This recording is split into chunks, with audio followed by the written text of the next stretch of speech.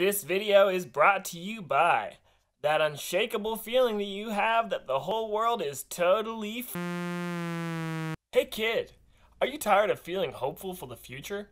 Are you bored with working so you can pay your bills and save for retirement like some kind of beta loser? Well, give up now! Thanks to decades of unchecked capitalism, climate denialism, intractable political structures, and a society that is collectively incapable of understanding the true consequences of its carbon-intensive actions, you don't have to worry about any of those things. What are you doing?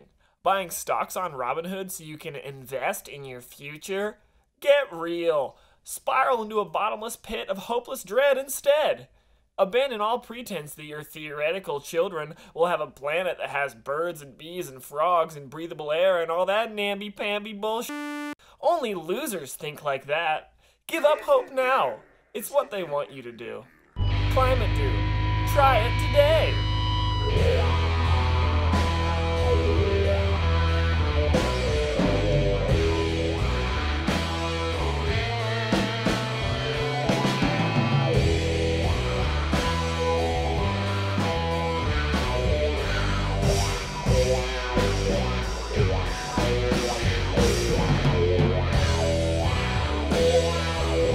Hello there, climate doomers, gloomers, and anti-boomers.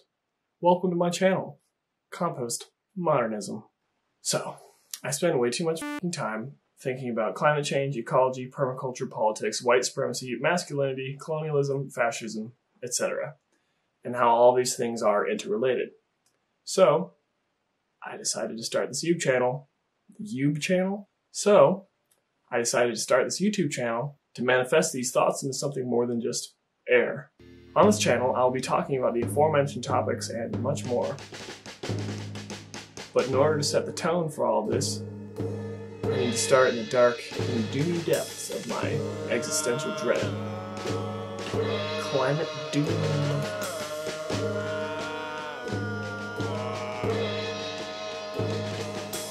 So, where to begin? The origins for how our species came to be single-handedly murdering the biosphere are, well, fairly complicated. This is something I intend to get more into in a later video, so like and subscribe.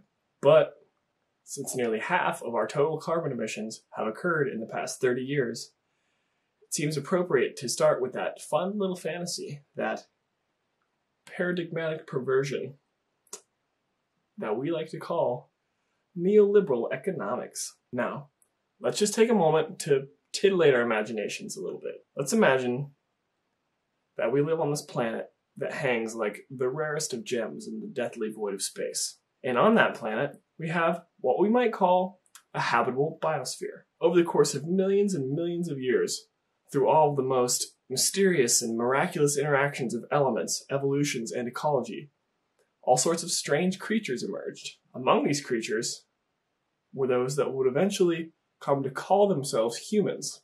At least that's what they were called in one of their many arbitrarily formed sets of sounds that they used to convey meaning, called English.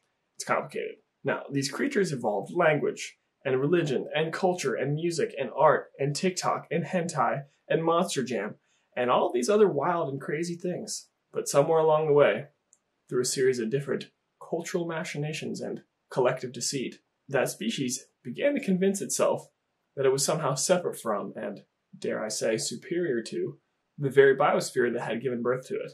Now, this idea took time to truly take hold, but once it met with just the right combination of greed, technology, and white resentment politics, it became a force so powerful that it threatened the very existence of the biosphere that it so depended on. After a couple of centuries of these ideas being tested out in various ways, there came a time known as the late 20th century in which these ideas truly took their highest form. It was around this time that the idea that the biosphere existed specifically for the exploitation by a certain set of humans that possessed a large amount of these arbitrary points that we called money, often at the expense of the other humans that possessed fewer of these points.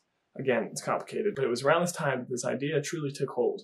Among these weird and perverse ideologies were a series of fancy-sounding theories that were used to convince poorly informed people that these ideas would actually benefit them.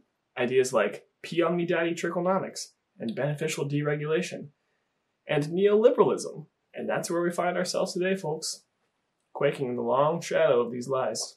Now, once one begins to accept the fundamental interconnectedness of all beings, and your own role in the grand ecology of an earthbound existence, one begins to create a friction against that dominant myth of our age.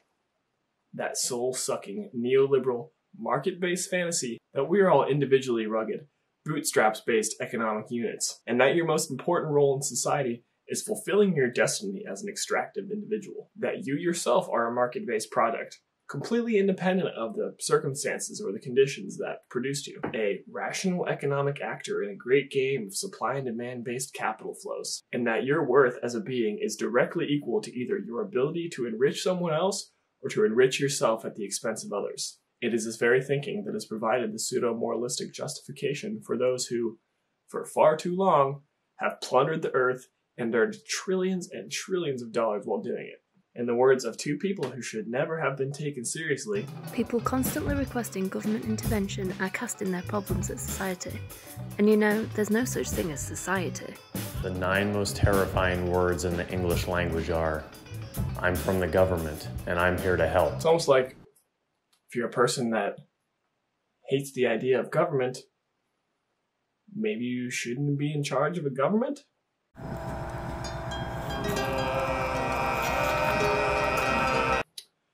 Now, I don't wish to digress too deeply into parsing the ideological cluster that is neoliberalism, but it is obvious to me that the profound failure of neoliberalism is at the heart of both sides of the political debate right now. On the right, people sense that their communities are eroding away and their identities are being replaced by a desperate hollowness, that they've been cheated, and that the senators, I mean, it's not wrong, that they've been cheated, and that the centers, that they've been cheated, and that the centers of their communities are being threatened by outside forces. Why do you think such people are so vulnerable to the boogeyman of the globalist? Such folks, quite frankly, aren't really wrong in their sense that their communities have been ruined by an outside force. The problem is, it's not the globalists sending Muslim refugees to drown their wholesome, Bible-thumping communities in Sharia law. Want to know who your real enemy is? Spoiler alert, it's not the immigrants. On the left, especially amongst those like myself, who see the environmental crisis as being at the heart of basically all socio-political and cultural issues, there's a similar sense, that sense of impotent rage, that our political system is so deeply broken that we see hardly any realistic path forward on climate change. That sinking, sickening feeling that maybe bringing children into this world would be irresponsible because we aren't even sure that they'd have a planet worth living on. The sense of resignation that maybe it would all just be better if it burned down. The helplessness. The news headlines that send us into a spiral of existential dread. The knowledge that, despite our deepest wishes, best intentions, and maybe even our actions, could just all be in vain. The doom.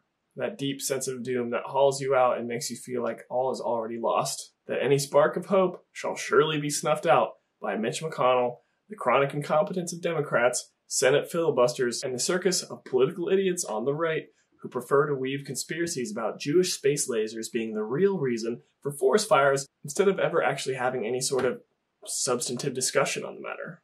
The deafening chorus of bad faith, alt-right doofuses that hide beneath a veneer of rationality so that they can distract poorly informed minds by waving shiny culture war nonsense and producing fast-talking word vomit, proclaiming their intellectual superiority despite all evidence to the contrary, instead of ever actually engaging with the facts or discussing them with serious people. And beneath this context of hopelessness, there's that sinking feeling of complicity, that the way that our entire lives are structured is predicated on the carbon-intensive industries that are slowly working towards their own undoing. That even you making certain food choices so that you can literally feed yourself is also you throwing your dollars at some of the most rapacious industries on the planet.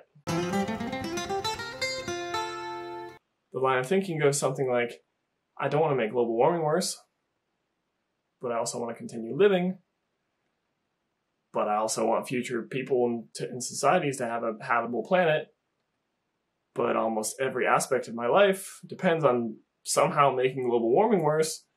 So, and that's what so many of us deal with.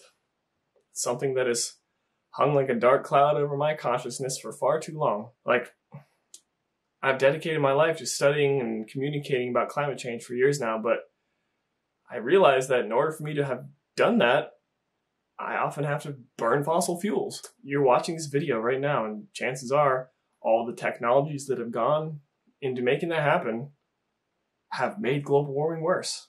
And it is these deep contradictions that compounds the sense of doom so much. Like, the Cold War generation had to worry about nuclear Armageddon, but at least the very nature of their lives didn't somehow increase the likelihood that that would happen. Such things were pretty much entirely out of their control. The difference between that and now is that nuclear war was a possibility. But at this point, climate change is a certainty. Though climate change's causes and solutions fundamentally are within our control, which is both a source of solace and deep dread. Wait. What's that noise? Oh.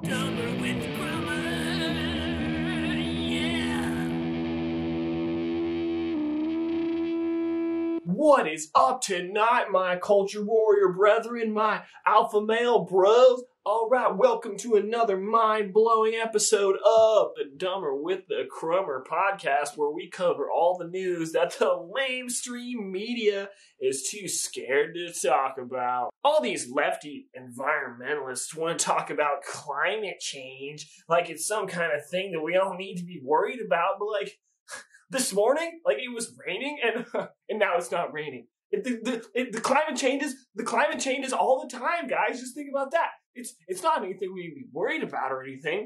Don't be mad at the oil tycoons who systematically denied climate change for decades and to this day create propaganda to make you doubt the science that they know is true, guys. I mean, who do you think is paying my dumb?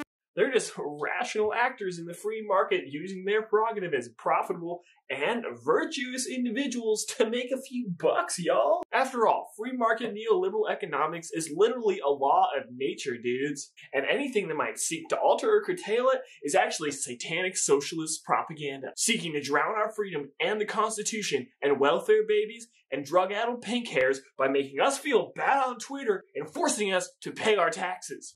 Postmodernism is a Marxist lie designed to destroy truth and poison our fragile white minds with globalist propaganda. Don't forget to join the Dumber with Crummer Coffee Cup Club. Just send $500 to the Dumber with Crummer podcast and you'll receive a totally free Coffee Cup Club mug to show that you, my dude, never buy anybody else's bullshit. Next time on Dumber with the Crummer, we'll cover more stories that the lamestream media is too scared to talk about. Definitive proof that AOC's neo-Stalinist Green New Deal is behind the plot to cancel Dr. Seuss and our Lord and Savior, Donald J. Trump. This is the only podcast that runs exclusively on liberal tears, bro. Let's get ready to own them libs tonight with some news.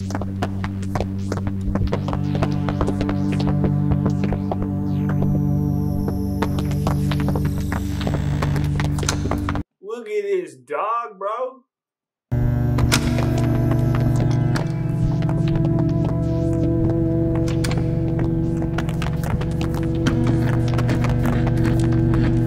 When I wrote the first version of the intro to this section, I was pretty tempted to just be completely dismissive of climate denialism. Like, the fact that I feel the need to even address it at all is, frankly, beyond absurd. I felt like continuing to address climate deniers and make it seem like they're anything but obviously in bad faith or willfully ignorant is just fossil fuel on their ignorant fire. And I basically felt like they should just be written out of the discourse entirely. But whether I like it or not, climate denialism is still very much a part of the puzzle in trying to figure out how to move America forward on climate change. Why? Because climate denialism was a con. For decades, billionaire petrocrats have injected just enough polarizing doubt and tribalistic nonsense into the discourse around climate change to basically bring us to the brink of destruction that we find ourselves peering into today. Before too long, likely within the next 10 to 15 years, all politics, whether it is presented as such or not, will be a climate issue. And like all cons, there eventually comes a day when the creditors come a-knocking. And what do you think these heinously well-funded grifters will do when the people that they fooled slowly begin to realize that they've been lied to? Will it be... we just really got the science wrong on this one, guys. So, funny story. Turns out we aren't experts after all, and we were just holding the graphs upside down. No way. If the situation becomes bad enough that the average person begins to find that their life is adversely affected by climate change, more so than is already happening, do you think that suddenly and miraculously Fox News, PragerU et al. Will suddenly admit that they've been lying? Or will they, with all the rhetorical alacrity of an abusive boyfriend gaslighting his victim, find ways to spin the situation into making you believe that the real reason that your life suddenly sucks is because of all these goddamn immigrants? My bad, baby. Sorry about all that lying about climate change and stuff. It's not my fault, though. It was all those immigrants. And that black music. Got my mind all mixed up. Enviro lefties are basically a dime a dozen. But if we're truly serious about addressing climate change and environmental issues as the massively systemic challenges that they are, then we need to become zealots of coalition building with anyone on the right who isn't in full-blown denialism. Because that is kind of one of the only ways of actually creating a future that is worth believing in. And I can't stress this enough.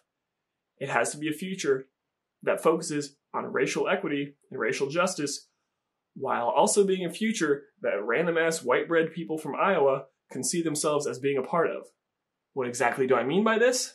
I'll be covering this topic more in a later video, so like and subscribe.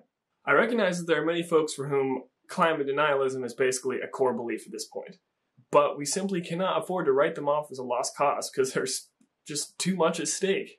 Also, if you're someone that self-identifies as a rational skeptic, then denying or downplaying climate change and the generations of scientists that have been earnestly sounding the alarm on the issue is about as rational as claiming that systemic racism doesn't exist, because there are no laws that say you should hate black people or whatever. Oh, wait. Wanna know what makes me so rational, dude? I don't listen to the scientists. I'm no expert, but I don't need no sissy scientist to tell me how rational I am. Climate change, and thus climate solutions, are the future. And to deny them is to resign yourself to being a passive passenger on the vehicle of history. Now, global warming, at least for those of us that don't live in the right-wing cinematic universe where transgender Antifa Mexicans are colluding with SJW ISIS communists to cuck the white race by casting black characters in the new Star Wars movies, is pretty self-evidently the defining struggle of our generation. To those of us that are more or less climate woke, or green-pilled, the fact that we were born into an alien world that is largely controlled by cartoonishly corrupt boomer skimbags who are far more concerned with keeping their own power than they ever have been with preserving the integrity of the biosphere that has given them literally everything that they've ever had is, well, as we've already discussed, really depressing. But this, like almost everything else that exists in the minds of these deeply imperfect creatures that we call humans, is a narrative. Narratives very often exist outside of the realms of reality. A narrative is essentially a story. It is not the thing itself. It is simply the manifestation of that thing, which has been fed into our bone-encased meat computer, which has a handy penchant for spinning what it thinks it knows into narratives. Now, why do I bring this up? Because climate change, and what we tell ourselves about it, is also a narrative. And the implications of that narrative that we create really f***ing matter. Now, perhaps what I mean by all this would be best illustrated in an example. Now, given what we know, not suspect, to be true about global warming, certain patterns are going to start to manifest. We are already beginning to see one such pattern rising in a steady crescendo. Mass immigration. Both Europe and the US have seen an uptick in immigration from countries where the earliest symptoms of climate change have exacerbated the situation in places that very often have not yet fully recovered from the brutal legacies of colonialism. As has already been made clear by centuries of racist political rhetoric and xenophobia, immigration is a very, very controversial issue that has the power to be weaponized to mass mobilize people to act out of fear of the other. Now, fast forward about 10 years in the future, when climate change has become that much more real, and the discourse around it continues to be one of ecological disaster and doom and gloom. Imagine how such a well-meaning narrative can be very easily distorted into one that others and vilifies the poor, aka those who are least responsible for climate change. Then, the next thing you know, all of y'all's moms are posting some batshit bullshit on Facebook about how a caravan of immigrants are here to drink all of our white people water or whatever. In fact, such Malthusian nightmares are a time-honored tradition. It literally happens already. Climate change and a climate change future is very often represented as a gloomy and inevitable shitscape where everything will suck and we'll just have to get through it somehow. And maybe that will be the case. If we don't do it right, then that will be the case. Climate change at this point is inevitable, but the way that that future looks and who benefits from it is something that we can control, and we must be sure to do so carefully. Now, this is not to say that alarmist movements like Extinction Rebellion, Earth First, or Fridays for Future are wrong to spread their message, because at this point in time, the world is so far behind on addressing climate change, we basically need all the help that we can get. But I do strongly believe that we on the environmental left need to be actively and intentionally cultivating the narratives around climate change's implications so that they don't run away from us or get hijacked by eco-fascists once it becomes politically convenient for them. Climate change solutions will require us to change many things about our lifestyles, yes, but if done correctly, climate change adaptation could make a world that is cleaner, greener, and more satisfying to live in. An effectively decarbonized world would provide jobs, a sense of community, greater racial equity, a societal sense of purpose, better air, cleaner water, and a populace that knows that its work is tangibly making the biosphere a better place to live in for all creatures. Can you imagine anything more satisfying?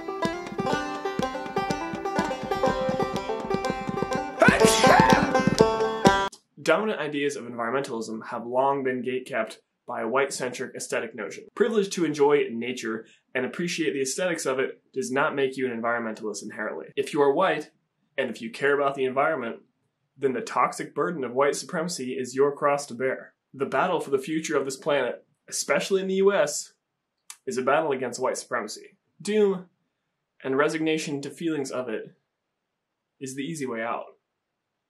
To lay down and die is always the easy way out, nor should we surrender to a lazy hedonism that tells us to consume with wild abandon because it's all f***ed anyways, as to do so is to act out of immense privilege and wanton disregard for your fellow human. We should be afraid of the consequences of our inaction, but we should not act solely on the basis of fear. For fear is the currency and the language of the fascist. But hope is how we mobilize and inspire. The future that we want is entirely possible, and that future depends on the narrative that we create, the way that we imagine it, and the way that we manifest it. Here we are, standing on the precipice of the end of the age of neoliberalism. And that's really exciting. Trump lost the election, guys. We now have a real fighting chance at manifesting the world that we need. What do we have to lose? Everything. But what do we have to gain? Everything. But in order to do that, and to do it well, we must be honest about who our greatest enemy is in this fight.